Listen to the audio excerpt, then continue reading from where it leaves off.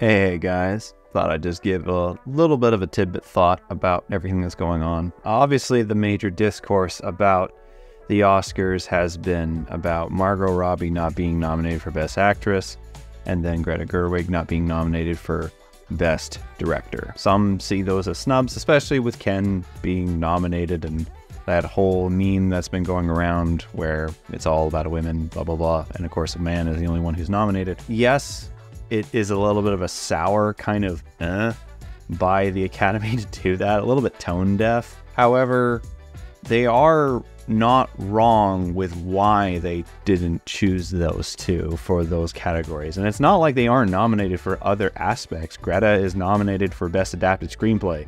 Yes, it is a little weird that it's adapted because it's based on a toy. I can't think of another circumstance where something like this is so bizarrely attached to adapted. Yeah, I will say I thought it was a little weird that it was put in adapted, but I don't know if it would have won for original either, because it's not going to win in adapted, but it's not going to win in original either. There's too many to contend with.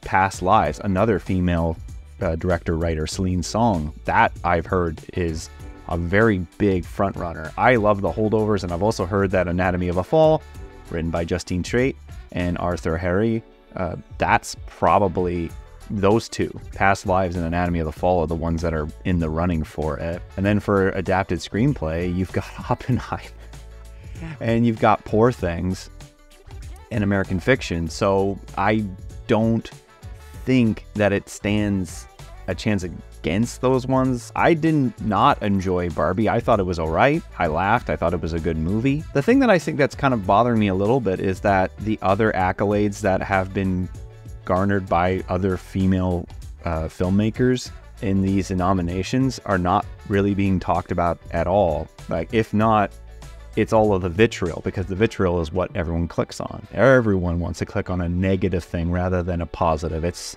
a common thing.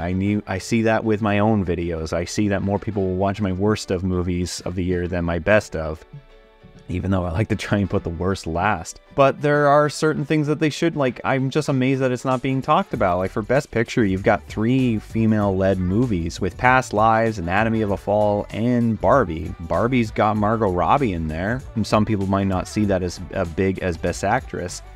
But I do have to mention, like, who would you replace of the 5 who are here? Annette Bening, Lily Gladstone, who is a very front runner for it, Sandra Huller from Anatomy of a Fall, Carey Mulligan, who has deserved an Oscar for a long time at this point, or Emma Stone, who is also a front runner. She was good, but she's not as good as those 5. If there was 6 or 7 nominations, sure, I would have put her in there. This is not I, Tonya level of acting that Margot has shown. It was a funny movie, but Margot has done far better work with other movies. I, Tonya still to this day is her best performance in my opinion, and one of my favorite biopics in the last decade. And then in terms of Greta Gerwig, who you go on for the director, who would you have her remove? You got Justine Triet with Anatomy of a Fall, the film that won the Palme d'Or, one of the most highly accoladed awards in film culture. It's held in much higher regard than Best Picture amongst the filmmaking community. It just doesn't generate as much buzz. For example, Parasite won that award and then just swept, but that was because Parasite was very, very, very good. But out of the 5 here, you've got Justine Triet with Anatomy of a Fall, Martin Scorsese with Killers of a Flower Moon. He spent literally years on this film. Oppenheimer with Christopher Nolan. This is admittedly Nolan's best movie in years. Poor Things with Yorgos Lanthimos. I'm probably butchering that name, but I have not seen this film, but I have just seen some bits of it, and it is vividly crazy. Like, it's kind of like Barbie, but on acid almost, in terms of how the film is constructed. And then you have Zone of Interest, which that film is not just how the film is shown to the audience, but it is also an audio experience because of the subject matter of the movie. So which one of those would you replace with Greta? Again, same situation. I couldn't. Barbie is not a bad movie. It is a good movie, but it is not good as these. It's just a little bit of a reality. But at the same time, why is there not as much woo for Celine's song from Past Lives not being nominated. Don't see a lot about that. It's just because a lot of people went and saw Barbie. Just because your movie is a massive box office success does not mean it's going to warrant it. Like, look at Endgame. I know that's a Marvel movie. I'm making a very basic ape-like comparison, but that is commonplace. Dark Knight wasn't even nominated for Best Picture, yet somehow Black Panther was, but that was because of Oscar bait. Like, for the most part, Oscars are usually about the politics. As much as I love Brendan Fraser in The Whale, I really do think that Austin Butler deserved that award, but because of the track record, everyone loves an underdog story in the Oscars. Brendan Fraser got it, and you know what? I bet he's not going to get anything for a while, whereas Austin Butler is going to get more and more work for quite some time. I do understand the about the fact that Ryan Gosling got nominated for Barbie. Admittedly, he is the best performance in that movie. I'm not denying it. He is the best performance in the movie.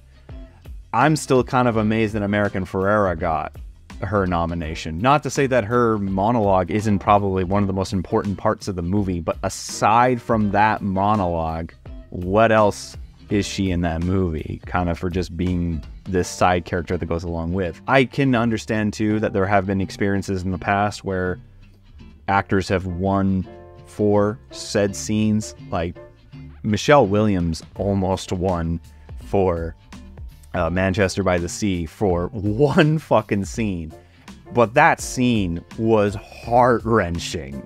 It made everyone in the theater fucking cry. I can't say that for American Ferrera. I went and saw it at a drive-in, and there was also these light issues. One of the reasons why I never reviewed Barbie is because I didn't really see the ending properly until months later, because in the last 20 minutes, some dickwad in front of me, his car died, and so it just kept on coming. The lights kept on going on.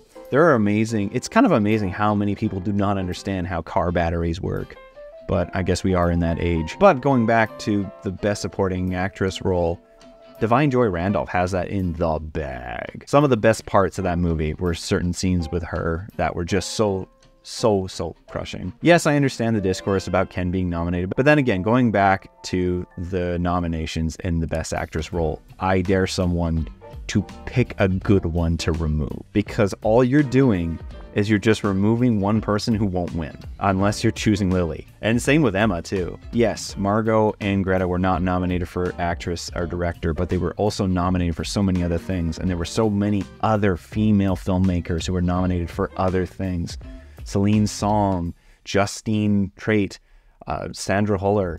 No one's talking about them. That's because it doesn't get you clicks. It doesn't get you any kind of things. And a lot of people didn't watch Anatomy of a Fall. I am one of those people. I have yet to see it, but because it's French, not a lot of people went and saw it. I find that when this kind of discourse happens, I would like to also focus on the positives of it, because there are some in this situation, and I feel that those should be getting some attention, because I have heard nothing but exceedingly excellent things about Anatomy of the Fall, as well as Past Lives. Both of those movies are apparently phenomenal. Those are my thoughts. Interested to see what you guys have to say. I would love to see what you guys have to say in the comments. If I can have one ask, just make it, as civil as we can be.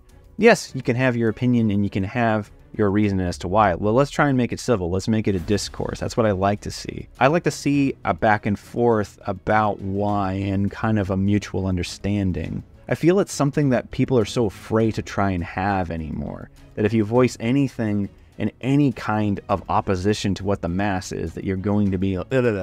That's not just about film. It's about politics. It's about everything. But I wish we could have civil discourse again. That's what the discourse of film is meant to be. Sure, you can be passionate. Sure, you can be fueled about your opinion of the movie, but you also should be willing to listen to outside forces. That's something that the Zack Snyder fans do not seem to understand at all. Anyways, guys, that's all from me. Hope you liked the video. If you did, leave a like, and if you're interested in more, subscribe. And like I said, please give me your comments down below. I'm very interested to see what you guys have to say. Otherwise, that's all for me. See you guys next time.